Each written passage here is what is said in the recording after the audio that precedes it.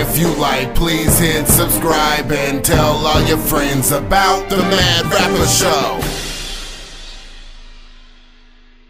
Thank you for tuning into the Mad Rapper Show. I'm your host, the Mad Rapper, and on today's show, we're going to be talking about social media and how it can make you look like a dumbass. Alright, so after all this time of being single, I came out one day and a ray of hope shined down from the heavens. And in that ray of hope, succumbed by light and beauty, it sent me a woman. A woman that I had things in common with, a woman that cared about stuff I care about. A ray of hope, a shining light, a guiding star. You're kind of wonderful, that's what you are. So I decided that it would be cool if I could go ahead and make it official on Facebook, you know. What's the worst that could happen? So I go ahead and I change my status to in a relationship, and I put her name and everything and blah blah. So everybody knows now I'm in a relationship. So as soon as I did that this morning, which was like 4 in the morning, evidently my ex-girlfriend has a profile on my profile somewhere.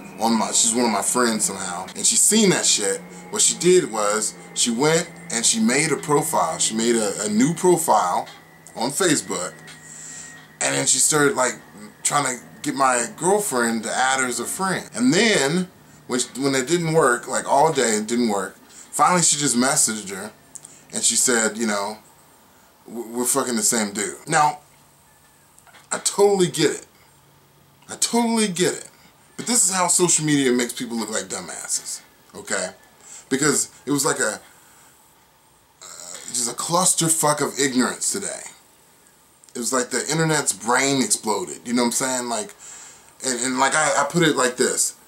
2 people came together and totally fucking cohesive, totally perfect, and out of it came like chaos. So it's like the chaos theory. So she's telling my girlfriend that I was sleeping with her last night and was doing all this shit. She even had, which freaked me out, she even had like her 16-year-old son tell the girl that I came over their house. And to me, that is fucked up. First off, you don't put your kids into your craziness. Because I'm thinking like, how would it affect me if I was 16 and my mom said, hey, I'm gonna call this girl, I want you to lie and say so-and-so came over last night. That would mind fuck me. At 16, I'd be like, why am I lying? That motherfucker don't even come over here. Like, why would I? So, I don't know. If you want to raise your kid and have them fucked up in the head, that's you. But, it was just a bad situation. I'm gonna lay it down like this. Look, bitches. Look, and niggas too. Bitches and niggas, look. Okay? Do I have your attention?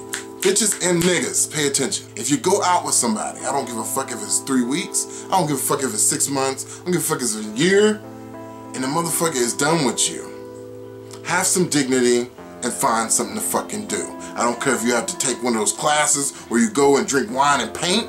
I don't care if you have to fucking crochet. Find something to fucking do so you ain't thinking about them. I don't give a fuck what draws you to them. I don't care how much in love you are. Find something to fucking do. Because if a nigga is not trying to fuck with you, all you are doing is making your own emotions weigh heavy on your soul. Make you psycho. It ain't worth that, nigga. It ain't worth going psycho. You know? Don't let it happen to you. And if you that nigga, because I'm at fault too, don't be a nice nigga. If a bitch has done you wrong and fucking just been trifling, and you're done with her, and you make it your word be your bond. Don't even be nice.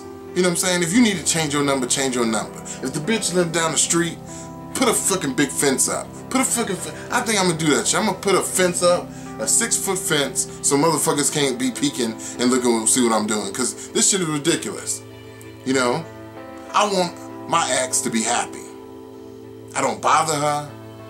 I don't inquire about who she's with or what she's doing.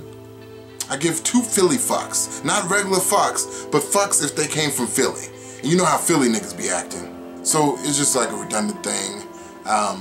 It just sucks. It just sucks. Cause like even, I mean, it hurts. I know it hurts for people to have to hear shit like this, especially if they in love with the image of the person they was with. like they remember that feeling, they fucked up and now they can't get it back, and it's right there, they want to get it back so bad, but then the person that they used to be with has moved on and is talking to somebody else and is happy, and you know, I know it hurts, but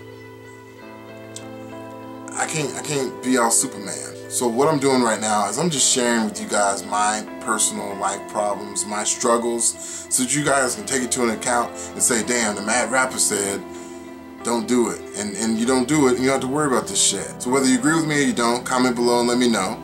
This is the Mad Rapper, and I'm out. I'm the Mad Rapper, I speak the truth, I let it flow. If you got an opinion, comment below and let me know. If you like, please hit subscribe and tell all your friends about the Mad Rapper Show.